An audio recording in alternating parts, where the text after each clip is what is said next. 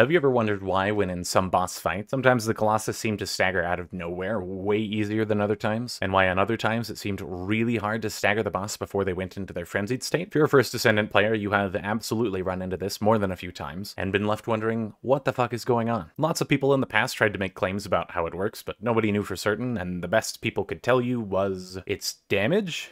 I think? Which was about as helpful as letting someone know that sharks are only found in two places on Earth, the northern and southern hemispheres. Now, however, we know exactly how it works. We know how much damage it will take to put a boss into frenzy, how much it takes to stagger them, and several other quirks, so let's talk about it. Quick note to preface all this though, every single thing I talk about here, every stat, every bit of info, is available on my website. So if you're wondering where I'm pulling this shit, that is where. I don't run any advertisements, I don't charge you for any of it, it's just there. To start though, let's go over frenzy. Frenzy, as you know it, is a simple mechanic where after filling up the bar beneath their HP, which is visible whenever you're scanning them, the boss goes immune to damage and triggers a special phase where either they just have a timed duration where they will do something, or you as the player need to do something in order to end the frenzy state. And some bosses in particular, if you don't do something, will wipe the arena and kill everyone inside. When reaching the full frenzy bar, if the boss isn't already doing something, then he enters the frenzy state immediately. But if the boss is in the middle of an animation, then he'll finish up the animation before going into frenzy, which often gives you a lot of time to finish up a stagger buildup, and that's something we'll talk about later. The frenzy bar's amount is calculated by taking the sum total of the boss's HP and shield, and then multiplying it against the frenzy conversion ratio. This is different on every boss, so in the case of Stunning Beauty, she has a 0.6 or 60% ratio. Her frenzy bar will have about 340,000 health. There's another stat called frenzy damage rate, and this is the percent of your damage that actually applies to the frenzy bar. For her, the rate is 1, meaning 100% of your damage to the boss will also apply to the frenzy bar. The rate at which frenzy is filled is not changed, no matter which part of the body you shoot at. So there's a lot of people who had myths going around where if you do body shots, you accrue frenzy faster. Nope, that has nothing to do with it. The conversion rate is 100% no matter where you shoot. However, that does mean that strictly speaking, weak point hits will fill the bar faster due to doing more damage. But please, for the love of fuck, and all that is holy, please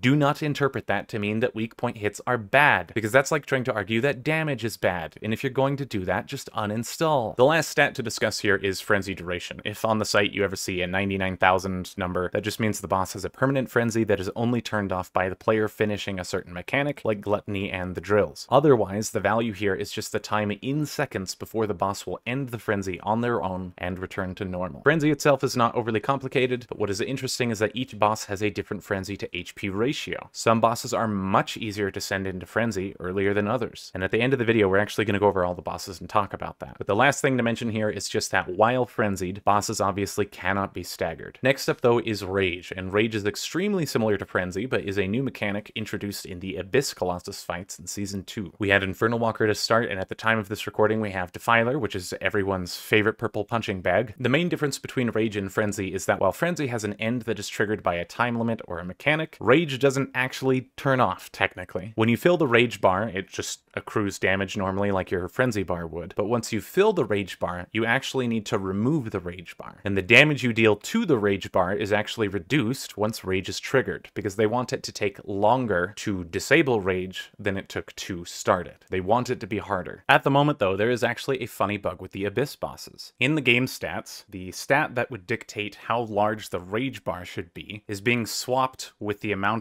of damage reduction that the Rage bar gets whenever you're shooting the boss in the Rage state. This may sound a little fucking confusing, but the end takeaway there is that Defiler should have a Rage bar that is twice as large as it is now, meaning it should take you twice as long to send Defiler into the Rage state, meaning that fight, in theory, should be significantly easier, because most people would never even run into the Rage state if those stats were applying in the right places. Now, whether this is a bug or not is going to be up to the devs. Maybe they intentionally swapped these stats around, but based on their names alone, the Abyss fights are actually significantly harder than they were ever meant to be. Now let's talk about Stagger, and this is where shit gets interesting because Stagger HP doesn't actually have a fixed value. We have a minimum and a maximum stagger rate, and then every time the boss is spawned in or staggered, they generate a new one. So say I load into a boss fight, the boss spawns in, it generates a new stagger HP bar, now I stagger that boss, the boss stands back up, and now the boss has a new stagger stagger HP bar value. It literally changes with every single stagger applied to the boss. We can show this very easily with Stunning Beauty. Her upper limit is 113,000 stagger, and if I use my Afterglow sword here, even though it's unmodded, it's going to do about 124,000. Every single time I shoot, it is always going to stagger her, assuming she's not on cooldown for staggers, because that is a thing. And the cooldown for each boss on their staggers is different. But if I swap weapons and get a damage value that falls in the middle of her HP stagger range, then sometimes I do stagger and sometimes I don't. Stagger also has a use it or lose it function, where if you don't deal damage for a certain amount of time, which is different for each boss, then your stagger will actually decay at a very, very fast rate, throwing away any progress you had. On the flip side though, this does mean that so long as you deal damage every now and then between the boss's expiration timer, you'll never lose that stagger. On top of that though, breaking parts will never add stagger to the stagger bar in any way. If you do get a grappled part break, the stagger this creates is separate from the standard stagger, and getting a grappled stagger does not reset the total stagger bar you've gained by dealing damage prior. This means if you've dealt a lot of damage, built up your stagger bar, and then you do a grapple part break, the boss will get staggered and it will stand back up, but it will still keep all the stagger that you had before, meaning so long as you wait off the cooldown, you can stagger the boss again. Some other quirks: stagger cannot be gained while a boss is in frenzy, but it also never reduces. So if you were really close to a stagger but the boss went into frenzy, it's okay, the stagger value stays even after the frenzy is over. Dying immediately triggers the decay of stagger, which of course can be countered by doing more damage, maybe in a group setting, but if you're alone and you die, you can pretty much kiss all of your stagger progress goodbye before you're even able to get remotely close to the boss again and stop the decay. The cooldown on staggers also applies to the gain of stagger itself, so if you stagger the boss and it triggers the stagger cooldown after it gets back up, during the cooldown the boss obviously can't be staggered again, but it also won't gain any stagger in that time. And then that's it for math and quirks behind it all. It's not complicated by any means, it was just hard for people to get an accurate idea of what was going on with it, since all the stats are different from boss to boss. But since we can now obviously see those stats, it's no longer an issue to work it all out. Before we talk about each boss and the frenzy stagger ratios on all of them, just a quick thank you to Persiflage and Proof for helping me get this tested out and confirming values with me. Now let's talk about bosses. And some of these are going to give you guys a chuckle because it's going to make a lot of sense, but we will start from hard mode Executioner and work our way up. When it comes to Executioner, we have a frenzy threshold of 5.5 million HP, with the stagger threshold at the low end being 3.9 million and the high end being 6.9 million. That is absolutely understandable. If you're doing just a little too much damage on a Haley build, sometimes you're going to hit the frenzy threshold, whereas the randomized stagger threshold ends up being higher. That absolutely has a chance to happen. Dead Bride is a lot more forgiving than others with its thresholds. The frenzy threshold is at 6.5 million HP, where the stagger threshold is at 4.5 million up to almost 8 million. Devourer, on the other hand, is a fucking joke because the frenzy threshold is at 6 million, whereas the stagger is at 3.8 to 5.7, meaning that even in the worst possible imaginable scenario, you are guaranteed to stagger Devourer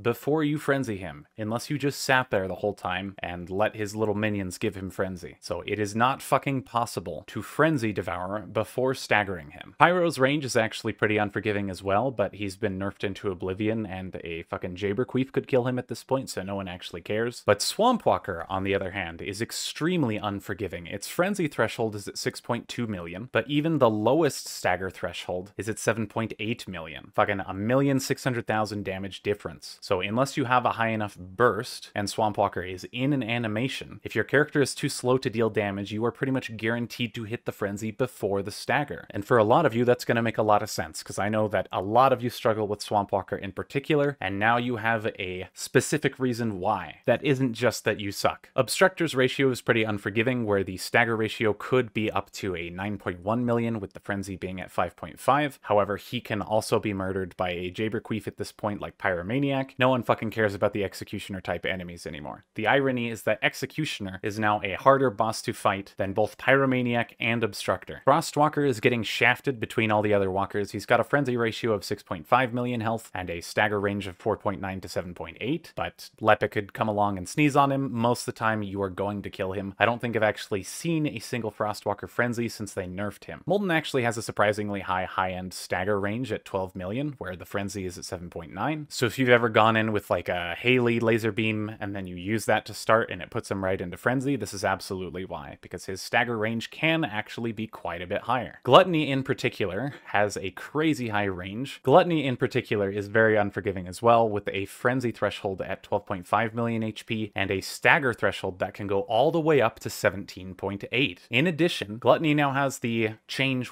This is intentional, by the way, this isn't a bug, where his intro animation can't accrue stagger. So if you're going in to do one phase Gluttony now, and you have noticed that he goes right into frenzy instead of getting staggered, it's because his intro animation won't gain stagger at all, but it can still gain frenzy. So if you want to make sure stagger is actually building up, you need to wait for the intro animation to end. Deathstalker is surprisingly forgiving, where the frenzy threshold is at 50 million HP. This might seem a lot higher than all the other bosses we just looked at, but that's because Deathstalker is a forced group boss. But even on the high end of the stagger threshold at 57 million, in most cases in a team, you're going to hit the stagger before you hit the frenzy. Hell, even in the Luna and Kyle team on Deathstalker, a single Kyle crit will put Deathstalker into the stagger before putting him into the frenzy. The one you guys care the most about right now, though, is obviously Defiler. Defiler has a stagger at the low end that is at least 1.1 million higher than the Rage bar, so you are more likely to put Defiler into the Rage state rather than stagger him. But Defiler moves at the speed of a dying turtle, his animations take for fucking ever, so unless your Inez build sucks shit when you're doing the ping pong, the odds are greatly in your favor that you're going to hit the stagger before he can take the time to rage.